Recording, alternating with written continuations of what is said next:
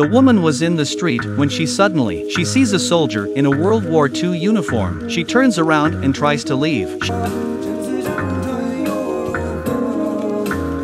He had no choice. Melinda took Mike to the cemetery. Mike arrived here to know that he had been dead for more than 30 years. It was hard to accept for a while. He had missed so much. He hadn't even been able to be with his wife at the birth of his child. She painfully asks about her wife. Melinda said with regret, "Your wife died not long ago, and the reason you feel something, it is because your child has taken a wife. It was her wife who was pregnant. That's what caused you to react. It awakened the spirit that you always wanted to return home. And your son is now grown up. He worships you very much. He keeps all your medals. You are the pride of his life under your wife's tutelage." It was a great relief for Mike to hear this. Then, asked Melinda again to tell her son about herself. Not wanting to look at Mike in pain, Melinda had to agree to do so. Then she came to Mike's house.